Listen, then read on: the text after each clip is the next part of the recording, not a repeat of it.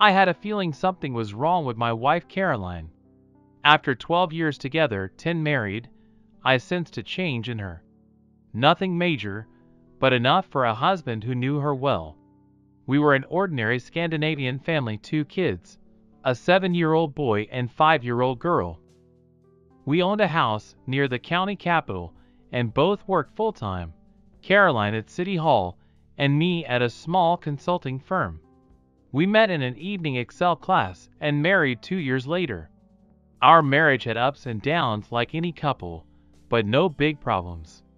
At least that's what I thought. The first signs came a month after our 10th anniversary. Caroline seemed less interested in sex. She didn't deny me outright, but quick caresses often replaced lovemaking. She also started spending more on clothes and picking at me for no good reason. Caroline spent at least 2 nights a week with friends, aerobics, night classes, bowling, badminton. Just innocent fun. A couple times a year she joined them at a bar or restaurant to celebrate a birthday or promotion, but no more than that. I studied her nights out, searching for any new or strange patterns, but found none. My coworker Eric noticed my marital woes. He said it was better to uncover the truth than walk around miserable. I admitted in private I could probably find answers, but I couldn't afford one. Our small town had no listings, and surveilling Caroline would cost too much regardless. Still, I promised Eric I would get to the bottom of things with Caroline, one way or another. I'm glad you're finding these editing examples helpful. Here are some edits for another snippet. After testing the email service Sunday morning, I sent Caroline this message at work Monday. Dear Mrs. Ekman, I'm disappointed to have evidence of your infidelity.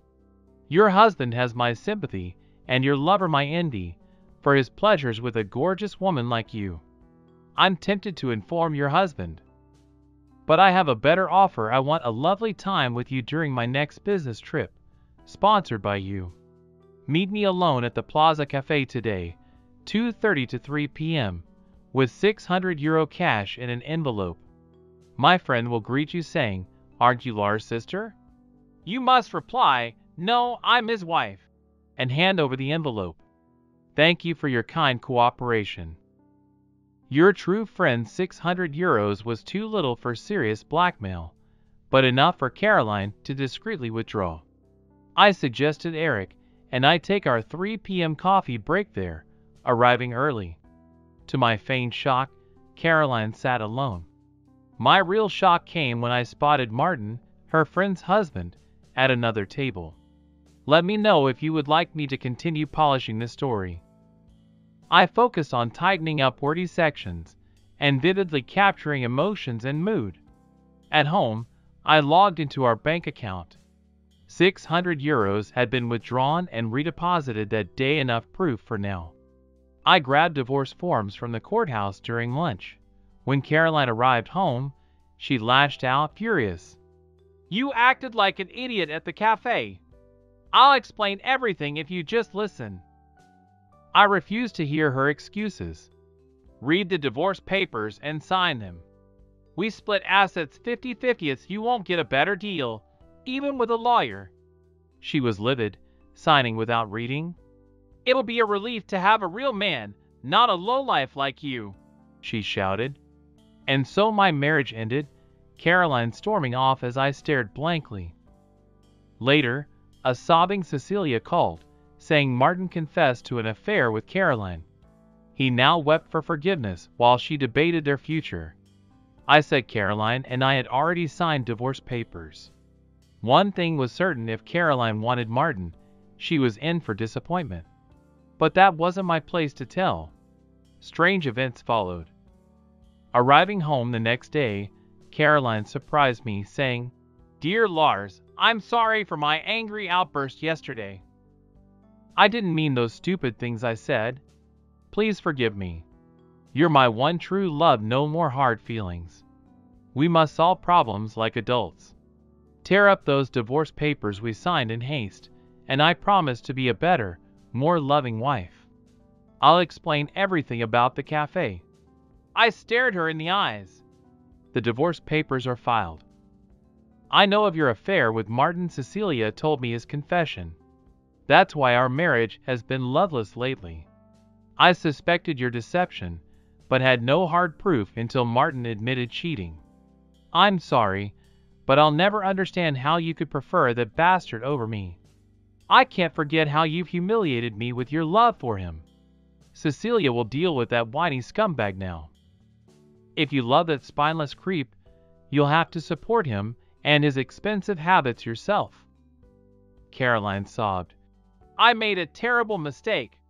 How could I be so stupid as to fall for that worm scam? I'd rather be alone forever than with him. About 2 months after filing for divorce, something very unexpected happened. One Saturday, Caroline asked if I could keep an important financial secret. I promised. She confessed. You may have heard someone in town won the lottery jackpot. It was me $3 million. We're still married, so I'm asking if you'll claim half. Congratulations, I said, but I want nothing from you. Only set up funds for the kids' future education, weddings, etc. She asked again if I was sure I wouldn't demand money. I replied, when we were together, all I needed was your love. But I know when Martin hears of your windfall, he'll be begging your forgiveness to get his hands on it. He'll never know, though, as I promised to stay silent. Despite your broken vows, I am a man of my word. Nothing more was said of it. But the following Thursday and Friday, Caroline was out of town. After dinner, as we sat comfortably on the sofa, Caroline said, I'm sorry I ruined our happy family by deceiving you, the best man I've known. I'll never understand how I fell for Martin's advances. I regret it deeply, and have cried many sleepless nights over my stupidity. I know money can't buy your forgiveness, but the courts would have an offender compensate their victim for pain caused. Since no court cares what I did, I sentence myself the lottery money remaining after the kids' funds will go to you, for the hurt I've caused.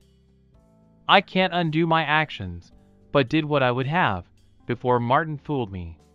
Please don't feel you owe me anything in return. I had no conditions except a faint hope I did the right thing. She gave me the bank receipts.